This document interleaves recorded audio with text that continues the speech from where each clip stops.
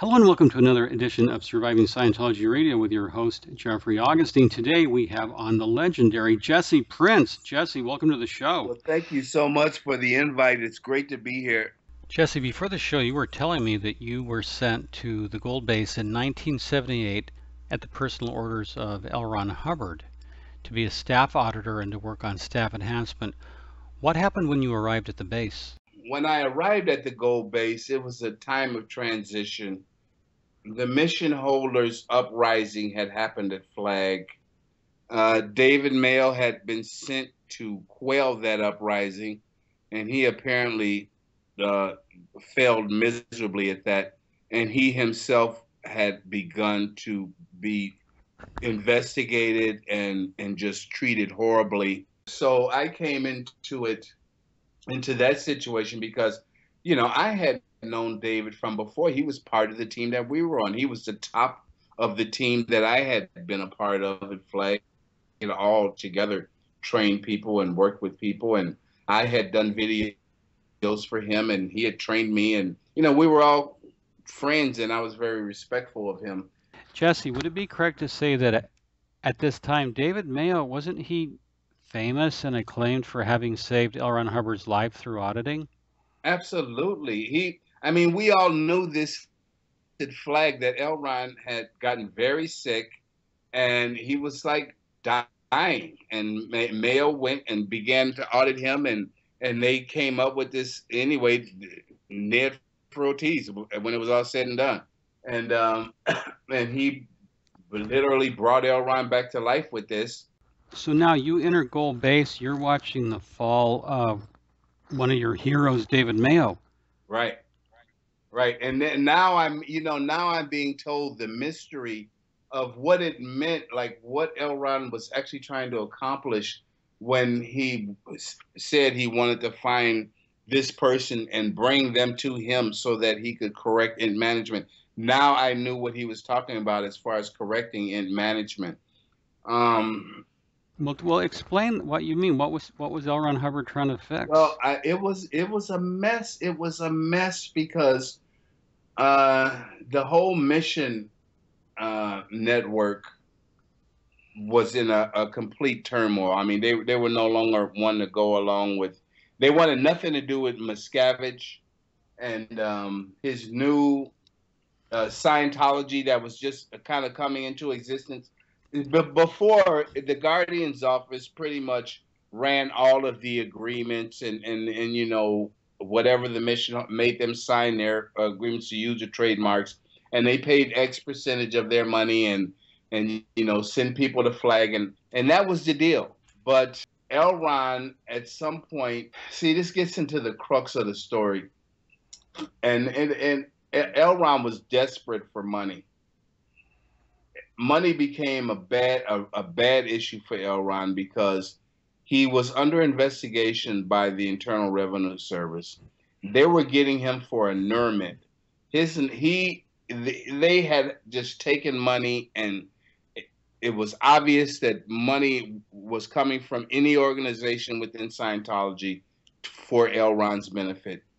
And there was no records to prove any kind of royalty structure, even though on paper it was supposed to be, but there was no paper trail for it. There was nothing to show that there was any structure to the money. And now Jesse, what we're talking about, just for time frame, for historical reasons, David Miscavige at this point, is he in the Sea Org or is he at ASI? David Miscavige had resigned from the Sea Org, and he's at Author Services. He's the chairman of the board of Author Services. Author Services had become a priority, and again, it was because of this thing that I was about to explain. Please. The IRS was on it, and it was obvious all money was inuring to L. Ron. L. Ron was being sued, had individual lawsuits against him. Now he had a criminal investigation against him by the IRS for annulment. And in order to even fight that, he had to show that he had his own money and it wasn't coming from the church. And so this is why ASI was rapidly brought into existence to act as his literary agent because, as I was saying, there was no paper trail. There was nothing in existence that showed any type of exchange of royalties of what percentage L. Ron was getting and what the legal structure was for a 501c3 to pay him for whatever he had due, in the eyes of the law.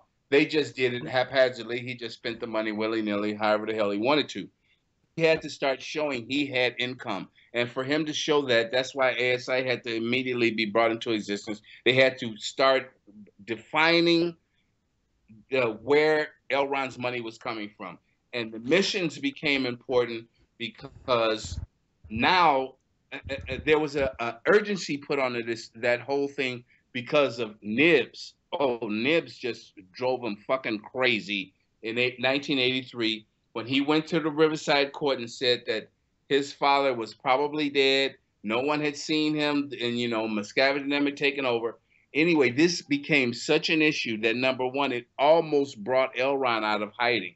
And if it would have, the IRS and the Justice Department were waiting to carry his ass away. So it was very, very turbulent times. I mean, these were bad times. I had no idea how bad it was until I had been up all night, shredding advices, getting rid of evidence that he's running the show, through these advices. It was just like from the moment that I got to that base, it's like you hit the ground running. Now, Jesse, I want to lay out a few things, and this is for our listeners because you were there. You actually lived this. Sure. Okay. The corporate structure of the Church of Scientology is an organization called the Church of Scientology, California. Right. CSC. Now, CSC, Church of Scientology, California. The problem is all monies from the Church of Scientology, California inure to the benefit of founder L. Ron Hubbard. Exactly. And what you told me is that Author Services International, ASI, had to be created so that L. Ron Hubbard would have a legitimate income stream that he could point to as a for-profit entity. Right. Exactly. And so David Miscavige has to help L. Ron Hubbard fend off an investigation by the IRS Criminal Investigation Division. Yes, and the Justice Department was coming after him. He feels, Mr. Hubbard feels the hot breath of the IRS Criminal Investigation Division. So this is where Larry Brennan works on corporate sort out. Right. A lot of advices are shredded that Ron wrote to try to destroy any evidence that he's actually running the church. Exactly. As the managing agent. Yeah. Now, at the same time, the Guardian's office is melting down. The Mission Holders Massacre, the so-called Mission Holders Massacre, happened in October 1982. I was there for that. I was in the auditorium. Oh my God! What happened? Was the intent of the Mission Holders Conference to slaughter the Mission Holders? Absolutely. And I'll tell you, and it goes back to Mayo, and I'll tell you what happened. Please. Mayo, I'm just going to give away this little tidbit, and I'm not going to be specific like this, but Mayo was supposed to go and deal with the mission holders. He was supposed to quell the uprising. He went there he went on mission. In Scientology takes their mission seriously. He was on mission with Julie, and he was supposed to go there and quell this mission uprising because he was popular and they would listen to him. They wouldn't listen to Miscavige. They already told him to go fuck himself. And yeah, and Mayo was the only hope to go there. So he goes there, and oh my God, Kingsley Wimbush had invented this thing called de-dinging, where they were. That was like counterintention. Somebody puts counterintention on this, like they put a little ding on you, and you got to unding them, de-ding them. And Kingsley Wimbush figured out that management were the ultimate dingers. They were dinging the mission holders, and they needed some de-dinging. So they figured out some auditing shit they were doing in there. And L. Ron heard about this, and he lost it. So that's when Mayo was sent, and he was supposed to handle them with this de-dinging Kingsley Wimbush. And then there was a whole nother thing that came to light at that time, Jeffrey, and you're going to have to remember this, where it was called New Civilization or something about de-oppression, DEOP. Oh yeah. Operation The Deoppression. oppression that was also coming into existence at that time. And anyway, you know, they felt like, you know, we were being oppressed by management. Anyway, these missionaries and certain ones, they were just like on a roll. So mail was sent in to deal with these people. And what happens? Mail goes in there and he's, you know, they tell, oh, you're dinging us, you know, and we have to de-ding you. And you know, and we love you, so let's flow you some power. So they grab Mayo by the arms Yeah. and starts stuffing money in his coats, in his pockets, and everything. I mean, they're just coming out of their pockets, loading them up with cash. And Mayo's just like he's like he don't know what to do. He don't know what to do. He's like, my Wow. God, what the hell's happening? So what does he do? He takes the money, he goes home, and he screws Julie, his mission second. They have sex, okay? You know, this can't get any worse, okay? So now he's got the money, and he's got these fucking mission holders. Now he's got this big withhold that he's having the sex with the woman. He's married to Meryl. She's in the senior CS office. Meryl, Julie, they were all together. This is like such a patent place. So not only does Mayo fail to handle the mission holders, but when he comes and gets his sec check, you know, now he's telling on himself about having sex, getting all this fucking money, and then they find the money in the shoebox. And that was it. As far as L. Ron was concerned, that was the plant in Scientology all along. He felt totally betrayed by Mayo, and it just set off a horrible set of events. I mean, now comes the running program. Now comes the truth rundown. Now comes the false purpose rundown. I was the pilot auditor for all of that shit. And when L. Ron was inventing that, I mean, he, you know, Mayo had to have his own separate pole. So anyway, by the time, again, that's the mess I step into. This is what he wants me to help him sort out. So, I see Mayo and I'm like, Mayo, you know, what the fuck you want from me? It's like, what do you want me to do? I can't, how can I even defend you? You went and you told on yourself and you've done this shit. What do you expect is going to happen? Yeah. I mean, what were you thinking if any thinking was going on? You know? So all of that horribleness happened to Mayo. And the truth is he, you know, to a greater or lesser degree, he brought that on himself. Yeah. And I don't know that that's really widely understood. It's not at all. Oh, a whole nother story is told, trust me. But Yeah. I tell the story. And you know, and I've since talked to Mayo, and God knows I love him. You know, I have come to his defense. I've written, I've, you know, declarations, whatever. But the truth is the truth. And you know, because you know, and hindsight is 2020. But Jeff, I mean, can you imagine in Scientology? I mean, what do you think would happen to anybody if they were on mission? They go out, they have sex, and they take money from the enemy. What the fuck do you think is gonna happen? Oh, they sign their own death warrant. Thank you. It was, Yeah. and that's what happened. Yeah, and L. Ron Hubbard, the minute he feels betrayed, he's going to turn with the full force of his fury on you. Oh yes, and he, I mean, it rained on Mayo.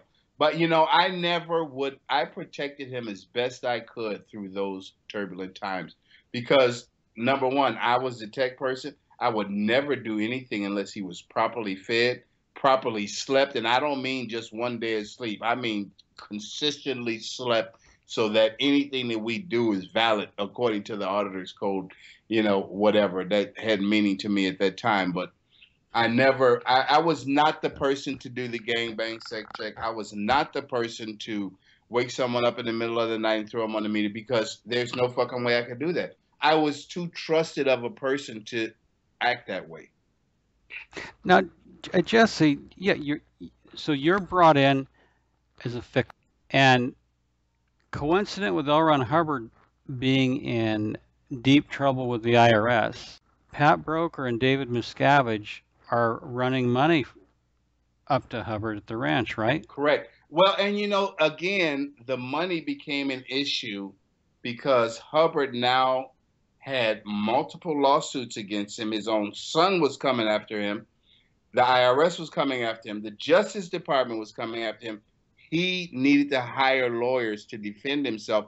The church couldn't just jump in and defend him as they had before. There had to be some the corporate integrity to have a prayer's chance in hell to overcome these issues. So immediately, that's why ASI came into existence as a literary agent. That's why he immediately gave the trademarks to RTC, set it up as a separate organization so that it then did licensing and had the authority to get money from all of these other organizations like CSI, CSC, whatever.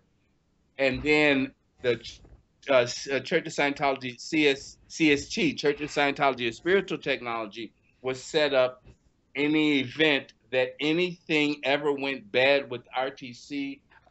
When I was growing up watching the Apollo moon program, you had this giant Saturn V rocket with the boosters on top of it, and then you had the Apollo space capsule. On top of the Apollo space capsule, there was a little tiny rocket, so that if the big Saturn V blew up, you could get the hell out of there. Right. And really, the Church of Spiritual Technology was the ultimate escape capsule. We'll put all the rights in there, and it's not connected to the church. Exactly. Now, in this whole mess, they created Church of Scientology International. Right. Religious technology. That was created to take the place of CSC because CSC was being sued. So, RTC took the trademarks and then it kind of brought CSI into existence by now licensing them, having a specific license agreement with CSI to have control of those trademarks. Whereas before, all of that stuff was in CSC. So all of the assets were basically stripped from CSC and divided. Part of the trademark part went to RTC, and the money and the finance, the management part and all that shit went to CSI. Right, and you had ASI as the for-profit that can pay Hubbard royalties. They could pay Hubbard royalties, and then Hubbard could show income. Thus, he could defend himself, and thus, start adding some credibility to all of this. But L. Ron was desperate for money. ASI ended up backdating the bills. I mean, better than the rest. They also had their little secret fucking corporation at RRF. Yeah, the RRF. They were running money that way, and I'm going to cover that. Let's cover that in a different interview. We'll cover that differently. But I'm just trying to set the stage that L. Ron needed money. He was being sued on multiple fronts. And he had no way of proving that the church was not paying for his legal. Now, when did you find out that Pat Broker and David Miscavige are running suitcases? Did you say they're full of $1 million? Yeah. They're running suitcases that contain $1 million in cash up to the ranch. Well, I found this out pretty early on, because he needed money. And number one, he was desperate. I mean, at the time, all of this shit made perfect sense. You know what I mean? Oh yeah, we're not even gonna go. We don't even have to go there. You're in the middle of a madhouse, so But he had to have money to get away first and foremost. He had to have plenty of money to get away because he had plenty of people that were after him, and this was real. The IRS was after him. The Justice Department was after him. And people should realize L. Ron Hubbard's so-called Bulgravia policy, fill your pockets with money, pay all your creditors off if you have to flee, have a lot of blackmail, bribe the chief of police. No, L. Ron Hubbard had a Bulgravia plan, and he was literally serious. He was looking for a way, if he needed to flee the country. Right. But what he did, I think, because he was in poor health, he bought 4 or 5 ranches here in Southern California. Right. And he had an escape car. He had backup ranches, backup hiding places. Oh yeah, I mean, and that all of that, I could tell you stories about that, and that they're also in the book. I could, we in Scientology created this thing that at the time that was called the intranet, which was the precursor to the internet. We had it in organizations, in all of our organizations internationally, over the phone line, that we were able to use them in a similar manner that we use the internet today. But we could do that, send stats and send reports all over. We through the organization Incom that we created, and the first modem where you transfer information across phone lines. We built one of those, created one of those from Bondo, and Wow. used it on public phones. And Elron was able to get information to us simply by just going to a public phone and sticking a receiver inside a box, and another phone on the other end, and it would transmit data. Those stories are also in the book, but just It's a lot of cloak and dagger a lot stuff. of cloak and dagger stuff. Yes, yes, yes. Now, Jesse, something you don't have to tell the whole story because I know it's for your book, but I gotta ask you this. At one point, L. Ron Hubbard asked you to sec check David Miscavige and Pat Broker. Well, not Pat Broker. He asked me to do No. David Miscavige. Someone else was asked to do Pat Broker. Ray Medoff was asked to do Pat Broker. Oh, thanks. I just didn't understand it. So L. Ron Hubbard asked you to sec check David Miscavige. Right. What do you think when you get the order from the Commodore? My thought was Miscavige is gone. Oh well, and that's really the way and that's really the way it went down. Really? What? Well, how do you even, did David Miscavige report for the sec check? Yes, he did. He came crying like a little girl. Yes, of course he was there. He had no choice. So you're at Gold Base up in Hemet, California. You're in your office, and Miscavige has to report to you for a sec check. Right. But you have to Wow. understand, I was already David Miscavige's auditor. The first thing that L. Ron wanted me to do when I got there was to straighten out Miscavige's little ass. He was having asthma attacks, and not sleeping, and not getting the correct training, and not, he was having issues too. So he was the first person that I had to work on. I had to take his folders, go through them, find the errors, and so Elron put me fully in control of him. There was no So situation where he could disrespect me or do anything like he treated other staff members, because I was at that point. Elron put me over that situation with him. That's amazing. So you're David Miscavige's auditor and at the direct orders of L. Ron Hubbard. Yeah, I do his auditing. I do ethics with him. Whatever it needs to be done, I do it with him. You just become privy to a lot of things that Miscavige is doing in session. Yeah, and what other people are doing too. I get the chance to find out other things he's doing that I didn't know anything about. Well, yeah, because you have to, ask him about withholds or overts, all that stuff. Right. But I mean, I was doing that with him before L. Ron asked me to actually investigate him. I guess my point that I'm trying to make, Jeff, is we already had that relationship. Okay. Okay. Well, that's. I appreciate you making that point. So David Miscavige is comfortable with you as his auditor. Correct. So it would be natural that if you had a sec check, that would be just part of what goes on in the Church of Scientology. What made L. Ron Hubbard begin to mistrust David Miscavige enough to ask you to sec check him? And what were you asked to sec check him about? Well, there was no all clear, for one thing. L. Ron, and that, as I wrote in that recent review of Tony's book, The Unbreakable Miss Lovely, he hit upon a real string there in his book with Paulette Cooper and her whole settlement, because when that happened, that's when Miscavige, he asked me to investigate Miscavige, and that's when the IRS was coming after him so hard. I can't tell you how many times we had been destroying evidence of advices and going through organizations and bugging staff members and trying to figure out if there's plans. I mean, all of this stuff is thoroughly, wiretapping, all of this stuff is thoroughly covered. I mean, when I went to that Gold Base, I found out that the last thing that they do there is practice Scientology. I had to get up to speed quickly to find out exactly just what the hell they were doing. Jesse, help me separate some fact from fiction that's been on the internet for a long time, Okay. because you were there.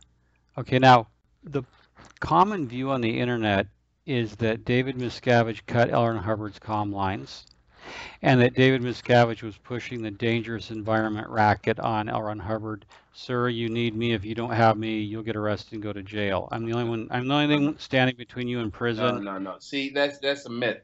First off, Miscavige had no comm line to Elron to cut. Elron didn't talk to Miscavige's stupid ass. He never talked to him. I don't know why people think that. No, Elron sent dispatches down. He was very much the command line kind of guy. Whatever Miscavige got came from Pat Broker or Annie Broker. At no point during the entire time that I was there was David Miscavige himself ever in direct communication with L. Ron Hubbard. Well, I appreciate you saying that. I think the misconceptions occur because senior people such as yourself who were there, we only know when you come forward to speak, which is why I'm really glad you're on Surviving Scientology Radio. Because good, bad, or indifferent, I want to get the truth out about what really went on.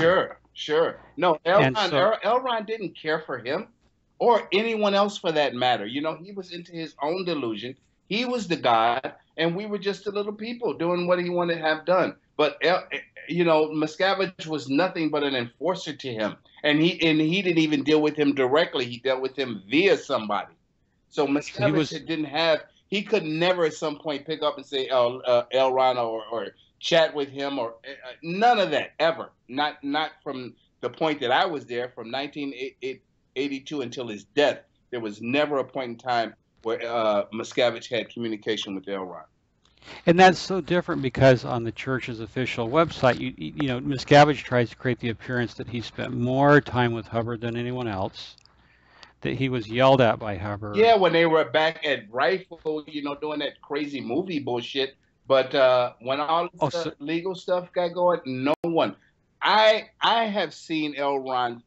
I saw L. Ron since Miscavige did, and the only reason that happened is because L. Ron couldn't believe I was a black person that knew this damn technology of his. He didn't think very highly of people of other races, and then to see my face up there, because one of the things that I did that just totally blew him away that no one else was able to do was to get his own daughter to sign over custody of Roanne, his granddaughter, to the father instead of her because she wanted to leave.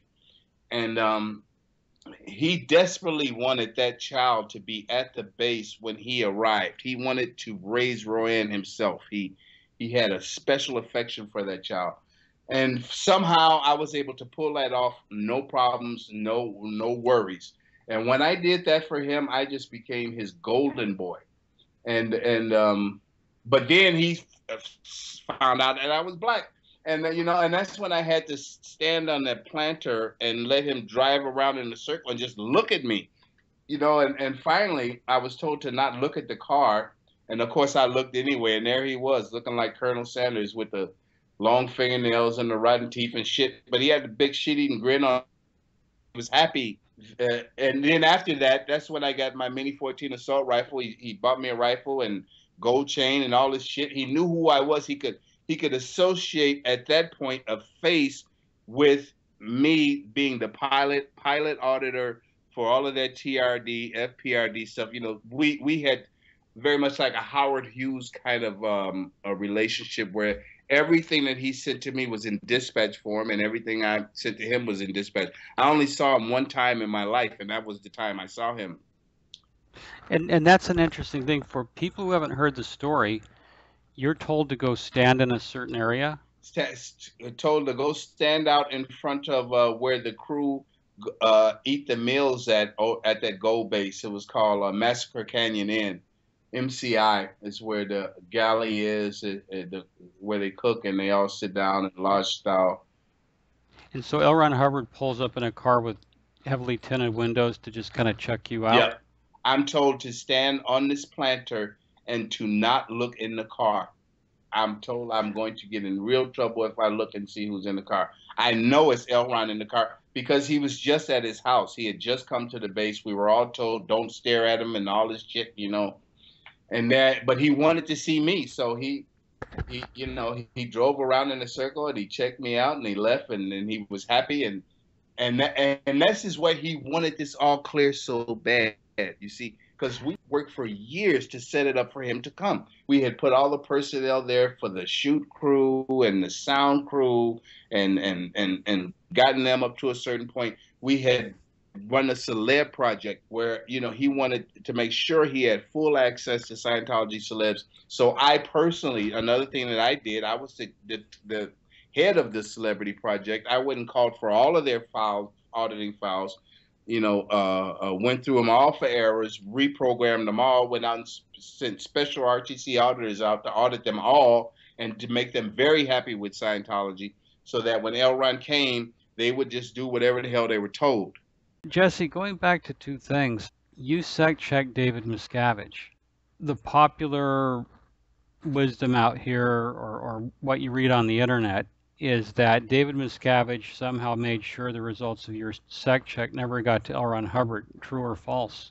Well, it wasn't him that did it. No, David was, he knew when he came to me and he was crying, he knew it was done. It was all over but the crying, and he was doing the crying then. I mean, once a person knew that if you got to me and if it didn't turn out good, you're done. It had happened too many times, as I said, because of that, Elron wanted someone that he could depend on to be his quality control henchman kind of guy. I guess that's what I was, when they knew when they saw me coming, it's either going to be bad or fucking horrible, but it's not going to be loud. That's for sure, because I wasn't a screamer. And yeah. So that's the thing, he came in, he was contrite. He had been crying. I had to send him to bed. I had to, make him get some sleep. I had to be his friend to even get him to talk because he was so upset behind it. And he was rightfully so, because I mean, at the time, whatever you can think or say about the guy, he worked very hard and he did everything that he thought was right for Elron. He was just as a slave as anyone else, and he really tried. And Elron was notorious for being unappreciative of people like that. So, Elron didn't really recognize Miscavige. So, when he came to me, it was like, well, if I go down, other people are going down too. Really? So, oh yeah. So the whole premise of what resulted from that sec check was not only unethical things that Miscavige had been involved in, but unethical behavior that Pat Broker and Annie Broker had been doing. His thing was, he told me if I'm going down, everyone's going down, because I'm going to tell it all. And he sat there and he proceeded to just tell me some of the most horrific shit that I never knew. And I just wrote it all down. I mean, I was so stricken by what I was hearing that, procedure be damned. I'm like, oh shit, this is enough. I mean, I don't have to ask when, where, and fuck it. That is enough. It was this kind of information. And I knew as I was writing it that Pat Broker would never, ever, ever give this information to Elron. So I knew pretty much then that I didn't think that the information, I didn't know how they would deal with Elron to make him just not remove them instantly. But I knew that if that information went to Elron, that there'd be new leaders in Scientology. He didn't put up with that shit for a second. Do you feel like you had been checkmated by Miscavige and Broker? No. I had a different, first off, I never really had a good relationship with Broker. I didn't like him because he was an alcoholic. He drank all the time. He was like so different than anyone else. I mean, we were all dedicated Sea Org members, worked day and night to do the shit L. Ron wanted us to do. I mean, we were good little slaves, and we were obedient little slaves. Pat Broker was none of that. He was an alcoholic. He perverted the technology. He pretended like somehow he was source of the technology, and he was just like, and you know, he would scare people with guns and shoot and just do wild and crazy stuff, and he was just like a cowboy. It was like, oh my God, he's like some security guard on steroids. You know, he just was hardly even a real person. Well, how did Pat Broker even come to power? You know, I don't know. He was already there when I got there. Do you think it was because you married Annie and Ron really loved Annie? You know, I tell you the type of person that I am. If I don't know, I don't go there. And L. Ron had trusted him, the whys and the wherefores, I don't know. I know about Miscavige, as I said, because I was his personal auditor for some years. And I knew everything about him. I knew everything about his wife. I knew everything about Mark Hager. I mean, I knew everything about the people that were managing Scientology. You know, what he had actually put in place. I knew everything about that because, again, I had worked with L. Ron to make these people become and created them to be what they became. So in some sense, you were their priest confessor. Yeah, I was like the head priest. I was like under L. Ron, there was me. You know, as far as a Division 5 person, a quality control person is concerned. But what an amazing place to be. Jesse, were you on post when L. Ron Hubbard died? Yes. What happened? Who walked in and told you L. Ron Hubbard's dead? Well, it didn't go down like that at all. You know, there were three points where L. Ron nearly died, and I guess on the third try he finally got it. Yeah. The first time he had an attack of pancreatitis. Yeah. He had that real bad, and he was rushed to the hospital. Okay, that's 85, and then he had the stroke after the pancreatitis. At the beginning of the year, he had the first stroke. And you know what was so odd about that? When he had that first pancreatitis, he was rushed to the doctor. He was in the hospital for some days. Dink was actually guided and sent up there as his physician, and he worked with the doctors in the hospital with Hubbard. When the man had a stroke, they did not take him to the doctor. As a matter of fact, they cut out and were gambling somewhere. And didn't they take off to Reno? Yeah, and then the man had a second stroke, and they didn't take him to the doctor again. You know, how odd is that? Well, this is a school of thought online, certainly, that they killed L. Ron Hubbard through negligent homicide. Well, that's again, I go back to that post with Paulette Cooper, because that's when I believe, see, L. Ron had put Pat, that's when I was asked to say, he put their asses against the wall. After that had happened, Pat Broker wasn't even allowed to go to where L. Ron was. He would have to sneak in at night. L. Ron told him, "Don't even come around until you have me in all clear." He didn't tell him about the investigation. There's no news on all clear. He told Pat just to fuck off. Don't even come around. So what people don't understand is Pat Broker wasn't even there. For all of 1985, no Pat Broker. Very little Pat Broker. He told him, "Don't even come here until you have this." Yeah, I heard that Pat got thrown off the ranch. Right.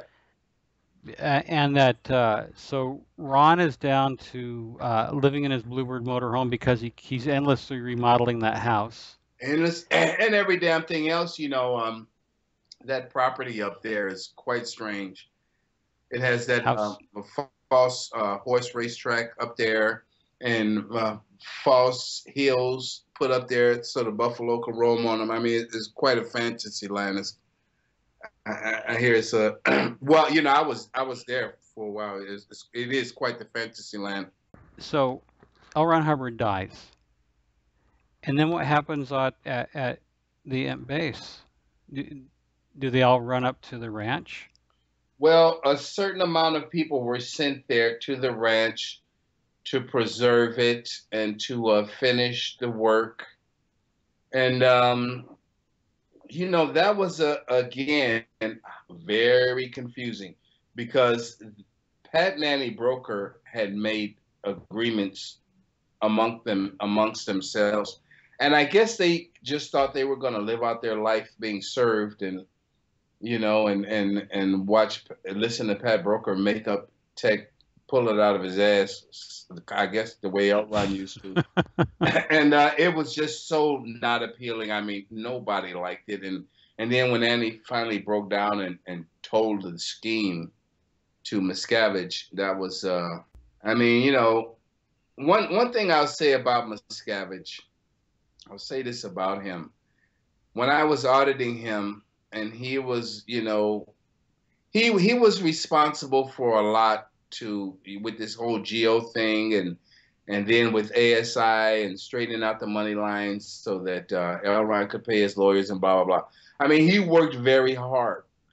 And I was his auditor. I would be the person trying to audit him and still do the things that Elron were asking me to do with him to make him better. And at times it would be hard. And I remember having conversations with him. I mean, besides me being David's auditor and fellow staff member, we were also really good friends at a point in time. I was at least a person he respected. We would go out and do sports together and stuff like that, and and I would be with him for his birthday and look after him. He was kind of like a little brother. I treated him kind of like a little brother for a while. I introduced him to metal music, Jimi Hendrix, and all of that shit, and talked to him about women. I mean, we had a relationship, and one thing that he used to say to me, sometimes, because he'd be so tired, he would say, "Jesse, you want this fucking job? You can have it right now. If you want to do it, you can do it. I'll just take off. I just want to have some rest." And I would say to him, I would say, "David, I see how hard this work is, and I'll stand here with you and I'll do whatever is needed. But no, I don't want your job. I don't want to be in a position where I have to do all of this shit. I'm comfortable. I'm comfortable where I am." Well, that's a very rare insight we've never heard about David Miscavige. His ass was on the line for a lot. Yeah. In 1984, he found out that he was also the subject of the IRS Criminal Investigation Division investigation, along with L. Ron Hubbard. I found it out because I was auditing him, and he told me, it came up on the rules, ARC break. Yeah, these some bitches coming after me now, So yeah, I remember that very well. And one thing that does come out in the book is that David Miscavige is a human just like anybody else. He was not always the way he is. That the power that he was able to amass and assume either through treachery or trickery or just plain luck was more than I think he bargained for. I for one struggle with the idea that this is something he tried to do. I think he just kind of fell into it to a greater or lesser degree. And he was not the way he is. When Scientology operated, with the people like that Elron had set up where there were checks and balances and things like that, a person like him could never come into being, as it is right now. And he was not always like that. And he became what he is. Jesse, there's a term in corporate life called failing upwards. Yeah. Do you think in some sense he failed upwards? Completely, because you see he screws everything up because, he thinks he can manhandle and force his way through everything. And this is why Scientology inevitably ends up paying 3-5 times more than other people normally would for any legal, because they do things such ass backwards, in such a convoluted way. And to me, all of this also points back to the lack of education. David Miscavige, no formal education, no real formal education. I think maybe he went to high school a little bit or something, but he has no college degree. He hasn't no discipline of study. Even the subject of Scientology confounded him. He ended up beating up one of his persons he was trying to audit. He didn't do well at that either. So as far as being a person that studies or a learner or anything like that, he doesn't do well. I mean, lawyers are smart. He can hire lawyers. I mean, or whatever, but he himself is not that intellectual. Paul Grady related a story some years ago that David Miscavige had a serious asthma attack. And I guess Paul and some others took him to the emergency room. They got him taken care of. And David Miscavige shared with Paul, I had an epiphany or a cognition that power is assumed. That was his great cognition.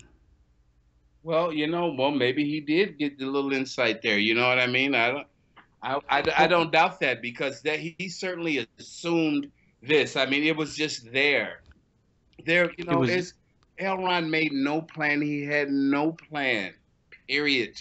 I think he was killed. I think he was killed by neglect, and I think it started. His demise started when he fucked with Pat Broker and Miscavige, when he put him in that position, because Pat Broker had nearly a year to figure out what he was going to do.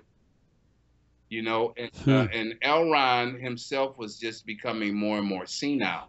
And after L. Ron had that first stroke, that's when Pat Broker went into total action, and that's when they started changing wheels and making sure, that the body was never checked. In other words, they frantically prepared for him to be dead before he was dead. It was way out of L. Ron's control by then. Yeah, and that's interesting. L. Ron Hubbard created a machine that maybe he lost control of.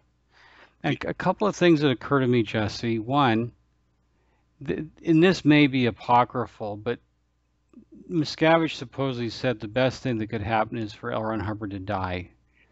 And yeah, it's telling that in some sense L. Ron Hubbard did outlive his usefulness in Scientology.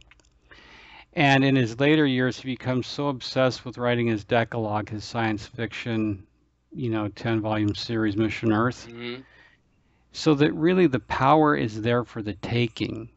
Right. And there's not a clear succession plan. No. There's a corporate sort out, but a corporate sort out is not a succession plan. No. And it's so ironic how it did happen. I mean, this is why I don't believe in the theories that it was a conspiracy by David, because he's so cunning. It's just not the case. I mean, the situation just was there, and he assumed it because L. Ron had no successor.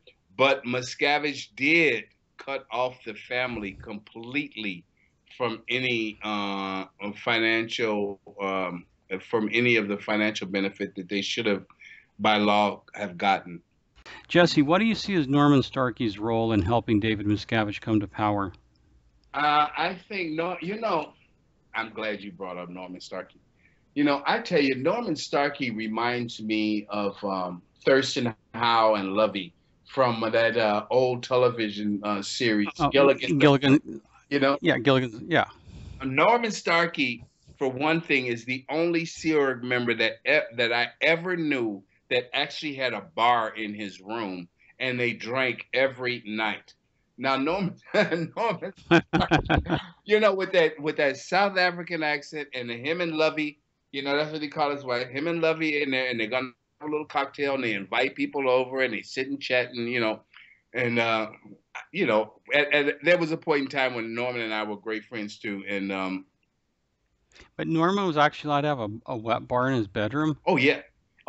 I mean, so he'd be like Thurston Howe. Yeah, exactly. Like, Jesse, come in for a drink. Exactly, and he's boring. He had nice glasses, and he's the only person. So something you have a particularly rough day or whatever, just go to Norman's room, and you're gonna have a drink and sit and chat about it.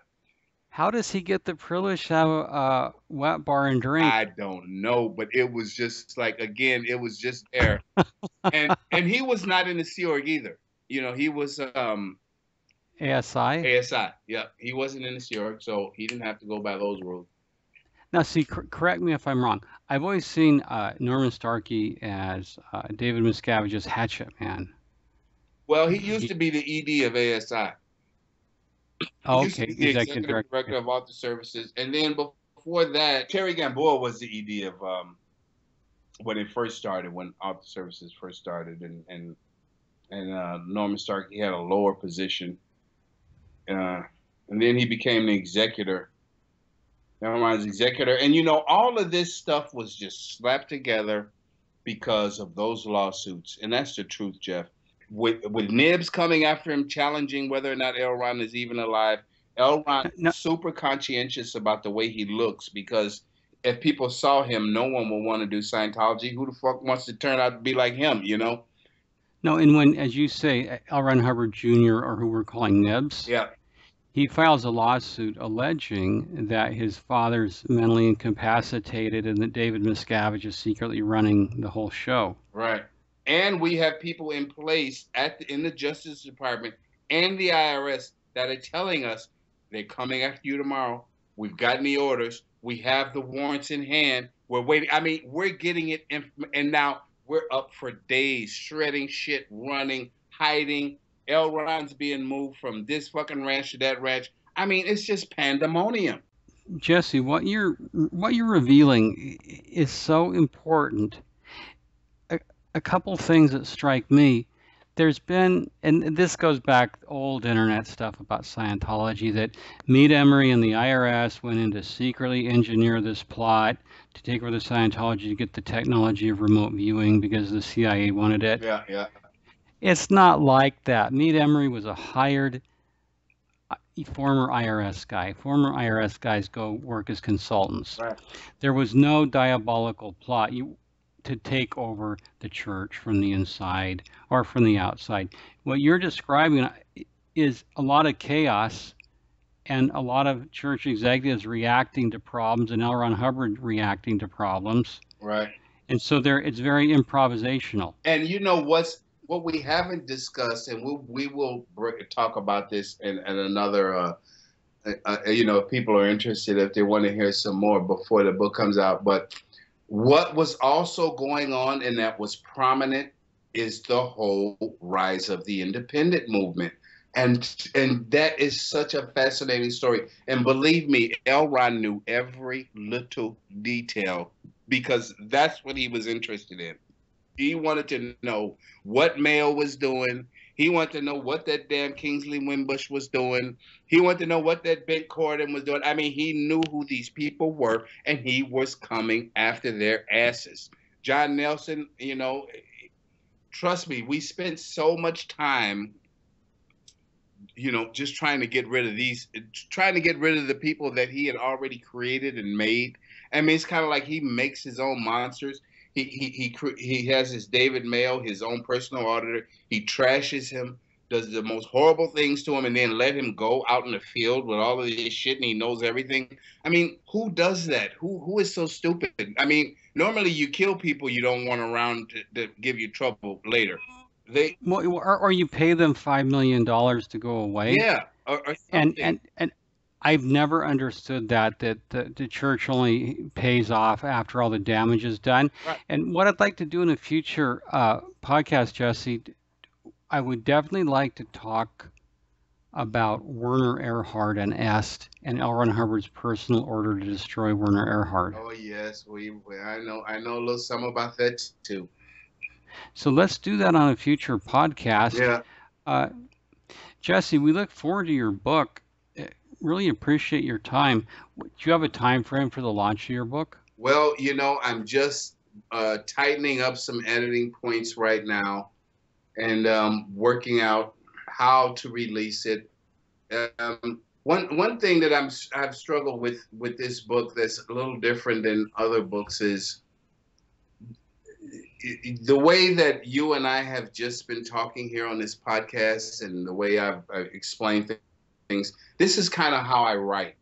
I write in a way, and I try to make it so that it's just not so serious, and you actually see the fun aspects of it, the challenge of it, and I try not to draw conclusions for the reader. I try to just present the information as raw as I can so that people can come to their own conclusions.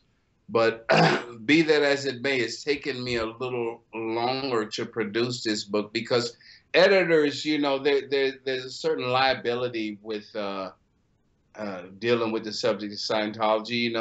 What I have is a memoir, so I'm not required to document and prove every little thing. All I'm talking about is my memories, what I remember from doing something. And that's a legal form, and I can't be sued by that. But still, some publishers are skittish. So a part of my struggle has been to keep the story intact the way I want to tell it without losing it to legal and editorial concerns. You'll do an excellent job threading the needle. Yeah. And I appreciate you writing your memoir. The community does. These memoirs are so very important. What you went through during a real crisis management period in the church is intriguing, and we look forward to your book. Jesse, we'd love to have you on the air again to talk about Mission Holders Est, more about L. Ron Hubbard. I want you to tell our listeners about the 12 buckets of water he had to have his shirts washed in. Oh my goodness! Well, there's endless anomalies with this subject of science. Makes it so fun. I mean, just pick a subject or a day, and you can just go on and on with it. Then we'll do it next time. Jesse Prince has been our guest. Thank you for being with us today, Jesse. Thank you so much for having me. It's been fun. And for Surviving Scientology Radio, this is Jeffrey Augustine. Thank you for listening, and as always, we'll be in very good touch.